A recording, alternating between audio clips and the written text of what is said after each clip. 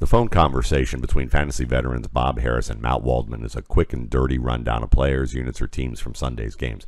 Feel it or fuck it is our instant verdict on the fantasy value of a player situation, not the ability, effort, or character of the player. This is just how two old-timers in this industry talk when they got a lot to cover in a little time. Waldman, week 12 is in the books. Lucky week 13 heading our way. I can't wait. What do you got, a hangover from Thanksgiving? What's going on with you? It's all good, man. There's some interesting performances, an unusual week of NFL action, volatility on top of volatility with a variety of interesting players showing up on the radar. So I don't believe you. Let's see if this is true. Let's find out. Let's ask you about Mike White. Is he a bye week option? Feel him as a bye week option. As long as he's the starting quarterback, it turns out, he can get something done. Again, so we're heading into the time of the year where ideally I'm not fucking with anybody, right? I mean, everything is as it should be. All my players who got me where I'm at now and taking me into the playoffs. I don't want to outsmart myself, say, oh, look, there's a Mike White now. I should consider playing him along with the guy that's gotten me to where I am right now. No, fuck him for that. But as a target of opportunity in situations of desperation, yes. And by that probably means a second quarterback in Superflex or two quarterback leagues. Zach Wilson, fuck around and find out. That's basically what happened with Mike White twice, in the past couple of years. So, Mike White, pretty decent in the pocket. As long as I'm sure that when defenses decided to game plan against him a little bit more and you're not facing the Chicago Bears, things can be a little bit tougher up and down for Mike White. But the one thing that we know for sure is that he understands how to play from the pocket, and he doesn't get too crazy with everything. So as a result of that, regardless of whether it's Mike White, Zach Wilson, or Joe Flacco, or right, Joe Namath, Garrett Wilson. Fuck him for this year, right? I mean, I want to see more consistency from this offense before I'm relying on them. Again, this is like a reliance versus a desperation need.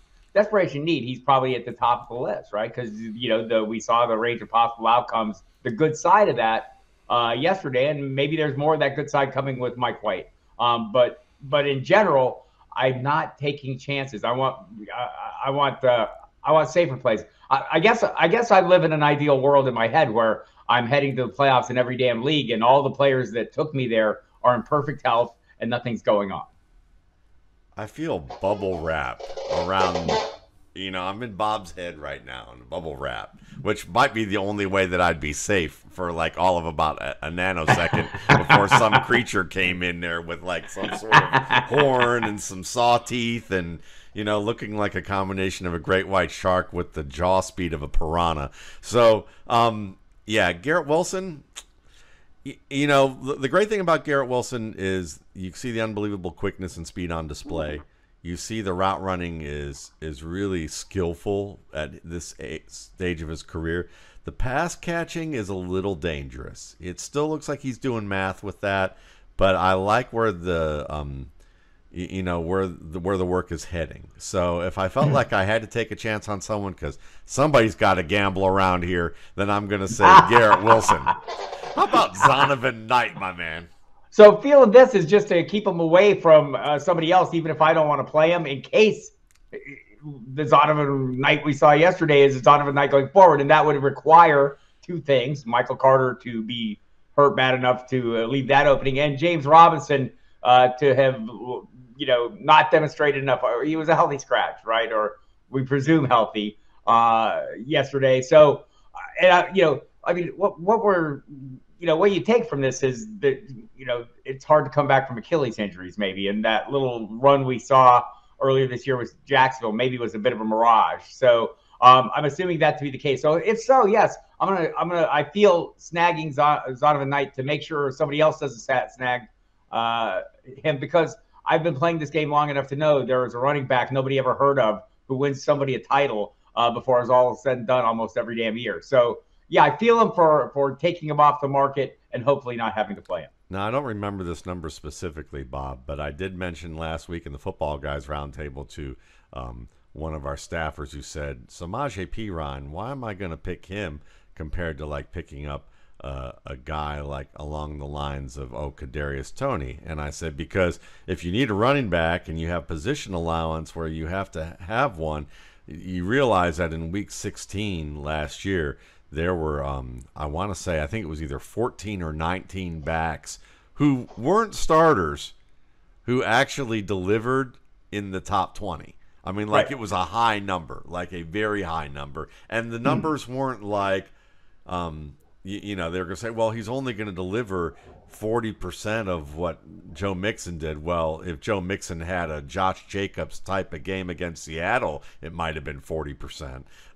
But otherwise, it's going to be good enough every week. Zonovan Knight, listen, I like Zonovan Knight's receiving skills, but what I saw between the tackles was lowercase Bam as opposed to all uppercase Bam that his nickname included at North Carolina. I don't think a lot of that was necessarily his fault. It's just that he had good blocking, and good blocking is going to help. But I thought Ty Johnson looked a little bit better between the tackles, a little quicker, a little better after contact.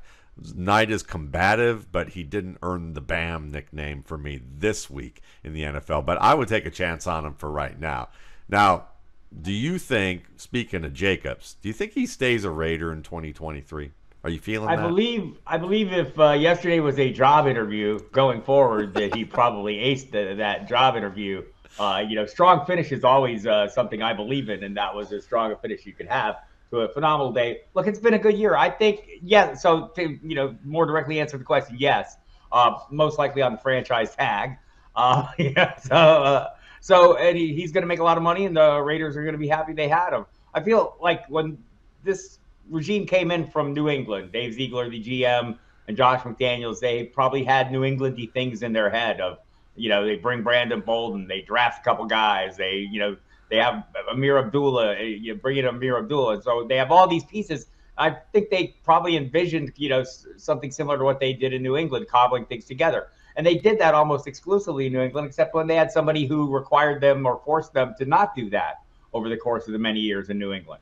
And right now they have a guy who forced them not to do that. And we talked about this going into the season, Matt. I know you and I talked about it. Do they treat, you know, Josh Jacobs like a rental car since they didn't pick up the option, just run the wheels off him? Well, they're trying and they're not having any luck. And he's not all that dented and beat up, and he's looking pretty damn good, and he's winning them games. So I'm guessing that this will get worked out, whether it's with the tag and most likely this tag. I don't think they're going to pay him long term. I'll say this. I think that the social media reaction to Josh Jacobs in our community and elsewhere, and when I say this, I'm saying this understanding that any minute I can look around and get hit by a bus for some of my own takes. But I will say that the Josh Jacobs overreaction in the Hall of Fame game to Zamir White getting some decent reps and Jacobs getting early looks was the Titanic tweet of 2022 in the fantasy community and the football analysis community as a whole. Now, I'll say this. What we failed to look at when we talked about this was Josh McDaniels, actually what he did in Denver as a head coach, not one of Bill Belichick's toadies. And as a head coach, he drafted after, you know, Mike Shanahan had, Michael Pittman, Ryan Torain, Selvin Young, Andre Hall, Peyton Hillis, and a few other guys, and none of them got more than 300 yards worth of production on the ground in that year. Well, McDaniels came in, drafted a young back out of Georgia who became running back 18 that year with 1,100 yards total, with Correll Buckhalter the distant second in the committee is like running back 41. And then the following year, well, he was running back 18 once again, with Correll Buckhalter running back 52 with over 1,100 yards and a good bit of touchdowns. I think if we overreacted to Josh Jacobs as a whole, now I like Jacobs, so I can exclude myself from this company proudly in this moment before the bus hits me with some other take I had, is that, you know, Jacobs, you know, when you look at Jacobs, he probably would have been around RB15 to RB18. If he valued him as a running back too, I think that was probably the fair way to go. If you're saying, if otherwise, if you would have had to count on, well, Darren Waller getting hurt, yeah, probably. Okay, fine. Hunter Renfrow getting hurt, not as likely. And counting on the fact that two high shells were going to dominate the league, and now you're going to run gap plays against underweight, undermanned defenses relatively. And if you predicted that and actually made that public, you're awesome, because nobody did that I know of. Even came remotely close to that. And I think that's what made Josh Jacobs elite. So, yeah, I think he stays a Raider in 2023, and they probably try and keep him in the contract or renegotiate a deal between 2 to 4 years at most. I would say more likely 2 to 3 if they can keep something friendly. They might do that. Otherwise, we might see Ameer Abdullah as the next Dion Lewis and Zamir White and a committee that we've seen before. But Josh Jacobs at 24 years old, averaging 1,278 yards a season, and have only missed 6 games in 4 years. For a running back, that's pretty good. That may be worthy a second deal. Chase Claypool, though? Chase Claypool in Chicago? Are you a Chase Claypool fan, Bob Harris? Fuck him. Most all of them in Chicago, most everyone in Chicago, not named healthy Justin Fields and David Montgomery and maybe Cole Kmet. I don't know. Now that Darnell Mooney's hurt. I'm heading into, the end of the season. The games matter. Every game matters. I want some fantasy meat on the bone. I need something to gnaw on. I need something to come back. As always, anything can happen in a given football game. But my expectation is not any of these Bears receivers going to get either a high end, the workload necessary for high end production on a regular basis or consistent basis or a consistent enough basis for any given week, me to say, yeah, this is his week. Yeah, I don't think he's great at any single thing that he does. And I think that's what you need to be a primary wide receiver in the NFL. And I think he's a slightly better version of Kenny Golladay in terms of where Golladay was heading to New York. So I'm not optimistic about that. So I guess fuck him also applies to Byron Pringle. yeah, it absolutely does. And like, just pretty much any piece that you want to associate, they're not one of the top pieces. And we'll see. I don't think we'll be seeing much Darnell Mooney going forward. So maybe somebody rises up, and maybe it's one of those two, and entirely possible. So if you're sitting there and you have room on your bench and you want to fill it up with something, sure, go ahead.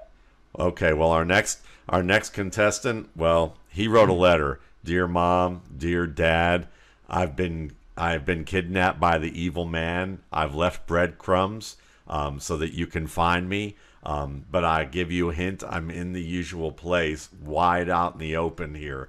But I don't think Wilson's going to find me. Signed Elijah Moore. And then I think the response was, Dear Mr. and Mrs. Moore, we found your son exactly where he described, wide open and in the end zone. Signed Detective Mike White of the New York precinct. I'm just wondering, is Elijah Moore may still be alive and we have a sighting of him, but is his fantasy hopes alive for you? No, not to the fuck it level, because I'm keeping him and I still have him on rosters where I didn't need to churn to find room, for the hopes that maybe at some point, something would start to click, and maybe down the stretch, I have that guy that we saw signs of last year. But I mean, there's an old cliche, and I like old cliches because I myself am an old cliche. Hope is not a strategy, and I think with some of these players, that's what you're doing. You're hoping that everything works out, and that's fine. As long as you have better plays ahead of him. And hopefully you don't need to rely on hope at some point, because, again, it's not a strategy. Feeling him as a reserve, but churning him, and when things start to go sour, if that or something along comes better. Does Chig Okonkwo come along as something better? No, but honestly, super exciting as a player and super exciting what we've seen of him. I'm just a little saddened that his per-catch average was only 11 yards or almost 12 in this game. That's a big drop-off from what we've seen so far. True. And, so I'm really enthusiastic about his future, and at some point as this, maybe this offense evolves a little bit, there's room for some receiving assets. We'll see what happens at the quarterback situation. But he's an exciting player, and I'm, and so I'd like to see him succeed. there just seems to be like like more than two mouths in this offense seems like a lot to feed in the receiving end of things, and there's more than two mouths. They have some really good young prospects here, so kind of fuck them in that regard, but feeling them totally is a great play. If I was going to have to pick, I might be kind of feeling Austin Hooper on the way up, just on the sense that the rapport is starting to build. You see what he can do with a quarterback that actually trusts him to go up and get the ball, something that in his scouting report always looked good. Kind of like the thing about Josh Jacobs in his scouting report was that, the centerpiece to this 4.64 40 running back from Alabama wasn't that he was fast, it was that he could catch the hell out of the football. Somebody might want to use him as a receiver more often. I don't know what John Gruden was thinking until like last year. So, but here we are. So, Austin Hooper, feeling him? Again, pretty much the same as you. I mean, tight end is a barren, desolate wasteland. So there. I don't want to totally rule out the possibility that I myself might have to play some of these outlier assets, which I would consider him to be right now, just given the nature of this offense and the number of weapons and guys kind of on the rise there a little bit. So hope I wouldn't have to use them. But realizing the reality of the position as I might, and I probably couldn't think of worse ones. Titans jerseys look like water, so that might be a good thing. So it might be a mirage, though. Kenneth Walker, top 10 running back next year. Yes, feeling it totally. I mean, he's going to be. I mean, a couple of low rushing total games isn't going to change, his role, where he's at in this offense. And even, I think he's kind of, now assumed control. And whoever has control gets to hold control in the Pete Carroll world, it seems to me. Recent experience says. And so, he's got the baton. I think he's going to hold on to the baton. And whoever's holding on to that baton, and especially a guy with his skill set, he's going to be top 10.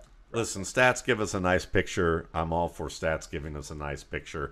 But fuck rushing yards over expectation. Fuck DVOA. Fuck all that EPA. Fuck all that stuff when it comes down to it somehow giving you the same level of clarity that you see with footwork, scheme understanding, and processing within the context of what the offense is doing. And Kenneth Walker's patient. He sets up his blocks. He understands how to set up defenders into blockers, and he knows when to use that acceleration button. And he has quite acceleration. Yes, and he can create. He can create in situations that are difficult to create in. The blocking wasn't there. Sometimes he got met in the backfield by 320-pound dudes on a frequent enough basis, but he also scored 2 touchdowns in what you would call a subpar effort overall for that offensive line. I'm feeling him as a top 10 running back. Right, I am too. And by the way, I just want to acknowledge I was like a little keener on Rashad Penny going into this draft. I felt both of them were great values, and you could pick the one you wanted. But for the whole baton theory, whoever held the baton going in is going to hold on to the baton until they can't hold it any longer. And in Rashad Penny's case, those struggles were real. All right, Foster Moreau, not this season, even though he's certainly worthwhile discussing as part of that, part of that oasis in the desolate wasteland of the low end of tight end 1 tier. But is he a tight end 1 for not for the rest of the season, but yeah, for the rest of the season? And then I want to know beyond. How about that? Yep. For the rest of the season, for sure. Darren Waller's contract suggests not, but also Darren Waller's ability to stay on the field suggests maybe. Yeah. I like Moreau. Yeah, look, solid play. I think he's going to wind up somewhere else if he doesn't wind up with a bigger contract in Las Vegas at some point. But yeah, I think that made a clutch catch for a game time play yesterday. Yep. He was certainly close in a couple of other games. And, there were some interceptions thrown where they were trying to force the ball to him. That tells you that they know what he can do. Ameer Abdullah, is he the next Dion Lewis for Josh McDaniels? Or did we already answer this question? Fuck this question? No, so I have more to say here. The karate kick was amazing. Horrible that you get penalized for that in NFL. But I feel like I don't know if there's going to be a Dion Lewis, but if there was going to be one, it's him. I don't think that's worth holding on to in redraft leagues unless something, maybe not even as a handcuff. So, no, kind of fuck him. Yeah, this year, fuck it. DeAndre Hopkins, another year as a fantasy starter in 2024. Feeling it? Feeling a little bit, yeah. I had questions in my mind coming into this year, even before the suspension, and part of that though is based on the notion that Kyler Murray seemed to be evolving as a passer and was looking at other options and maybe getting a better feel for this offense. Obviously not. So I know that's not happening yet. So we'll see if all these pieces are still around in the future. Kyler Murray's going to be around. DeAndre Hopkins could be around because I think this contract makes it so he can be moved. I don't know if the coach is going to be around. We'll see about that. That might be the difference maker there. But as things stand right now, yes. I'm going to say DeAndre Hopkins, absolutely. He had old man game entering the NFL. He is the Harley race of wide receivers. He entered his era looking like an old man. He's going to leave it looking like an old man, but he will still scare the bejesus out of every cornerback he has to face until that time is over, and will be noted as one of the greats of all time. They will talk trash about him after the fact. They might do that too, but listen. Anyway, Marquise Goodwin. Is there anything there to look at? Fuck him, no. Well, yes, he's Marquise Goodwin. I mean, he is the Marquise Goodwinest guy we've seen. That's fine. He'll have a big game. He'll surprise you. You'll be excited about it. You'll want to invest in it, and then it'll let you down and disappear. Yeah, I'll say this. I like the fact that he's making tough catches over the middle. I haven't really seen that from his game as often as people hoped that he would deliver. But yeah, fuck him. I just think that this was an outlier game against the Raiders. But Olamide Zaccheaus, is Dwayne McFarland feeling him? Maybe not to start him in, even if there was a fire, but what if there was a twister? Maybe if there was a twister. Again, no. I mentioned the whole meat on the bone thing here, right? Yeah. I need more meat on the fantasy bone if I'm going to get, interested or enthusiastic about playing someone heading into playoffs. I'm not going to let spike games. This is the bane of our existence as fantasy managers. Our inability to, understand that something is a spike or a brief momentary flash in the pan, and we expect it to continue. I'm say this being as guilty of it as anybody, maybe even more so. I am the fish. You throw that lure in the water, I'm going to chase it, right? And that's what Zaccheaus is. He's a lure. He's going to have a good game, and you're going to go chase it, and then you're going to be sadly disappointed when you bite it. That hook tears half your cheek off. There you go. Well, I'm willing to believe that Olamide Zaccheaus could be better than Elijah Moore down the stretch, based on these types of things. Sure. But again, that doesn't make him a guy that you're sitting there to want to plug and play. But if I do like the fact that Fox Brothers Barbecue does make some of that meat that's on the bone in Atlanta Stadium. And, if they could guarantee me there's some meat on the bone there, then maybe Olamide Zaccheaus would be in my lineups. But he's a reserve at best in deep leagues. Brian Robinson, he has a friend who's a big hat guy. Love the big hat. The big hat might have been the funniest thing I've seen in a month. But that aside, other than the people photoshopping my face into Brian Robinson's on Twitter, that was almost slightly funnier. But generally speaking, neither feeling nor fucking. He's an asset on a team. There is enough meat on the bone for him. Not super enthusiastic about the week-to-week production, what he does with that volume, but I love volume. And as long as there's volume at the running back position, I will willfully accept it. And if I need to use it, that's a real strategy. That's not hope. That's, hey, here's volume. Let's take it. Well, I like that, but I'm kind of insulted that you didn't like really the rendering for the Sean Taylor sculpture nice. that Daniel Snyder really wanted to roll with first before he was talked out of it. I've got it pictured on the screen here. It's very nice. Yeah, the stick figure is that looks about right. How about this one though? They said, because Adam Harstead said that, what about the endorsement? You forgot that they wanted the one with the endorsement dollars. So I have the self-portrait of Daniel Snyder mooning the league with dollars coming out of his ass. So nice. There we go. Yeah, see, I mean, I can, talent right there. I tell you, my grandkid drew it, but that wouldn't have been true. Nice. So, all right, let's wrap this thing up. Let's get down the stretch here. Jauan Jennings. Nah, fuck him. Again, nice game. Could have some of those nice games. expectation not that he's going to have a lot of those nice games. Yeah, he's got a fuck around and find out game for you in fantasy, though I like some of the skills that he has. I do too. But more importantly, will Kyle Shannahan be the 49ers coach by the end of 2023? You feeling that? Feeling that, yes. But beyond that is all dependent on what happens with Trey Lance. I say fuck it. I don't think he's going to last because I think he's going to fuck around and find out that you can't keep putting Christian McCaffrey and Deebo Samuel out of the game in situations, even if you're winning right now with it. I don't think it's going to happen. He's going to do this one too many times to try and prove a point, and the point's going to be proven on him. I don't think he lasts. Feel it or fuck it. Fantasy owners bitter when their superstars are taken out of lineups. Oh, I'm totally feeling that. I don't know who would do that. Man, I don't know. Actually, I don't know. Other than all of us. I don't own a Sharon McCaffrey. But that bus with Sermon not plastered on the back of it probably still has me feeling a certain way. Gotcha. So how about that? Kyren Williams, are you feeling that? What is that like? I want to use a politically correct. The tallest skyscraper in where? In Omaha? I don't know. I think in the field behind me of grass. Yeah. Really flat. So, yes, he is the apex piece of a horrible offense. Yeah, fuck him. No, I don't believe in him. Don't believe he can catch. That's about it. He can catch. He's not even as good as Travion Williams.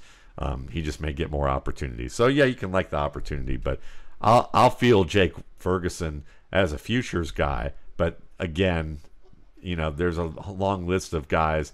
I feel like Jake Ferguson, Dalton Schultz. It's kind of like Austin Hooper, Chig Okonkwo. It's just the old Houston version to the old Dallas version, but now it's Tennessee, guys who Dallas. Could hurdle grown men have my attention always, but beyond that, it's just my attention. Yeah, Cam Akers, long term. Who? Cam who? Cam Akers? Cam Akers?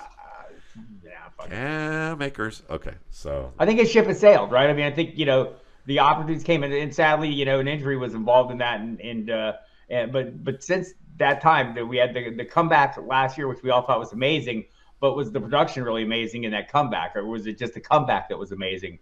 The fact that he was back on the field, and a great credit to his work effort and diligence and the medical staff and all those great people who helped him get there. But the production has not been probably at the level that it needs to be according to everything we've seen this season. If you can buy him as a dented can at the price of what you could buy a dented can back when we were growing up, then yeah, I would take a chance on Cam Akers because it may happen, and it may actually get to that. Make a difference. Yeah. So, but anyway, I was feeling this. So, happy Thanksgiving. Love you. Goodbye. Thank you, sir. Love you. Bye.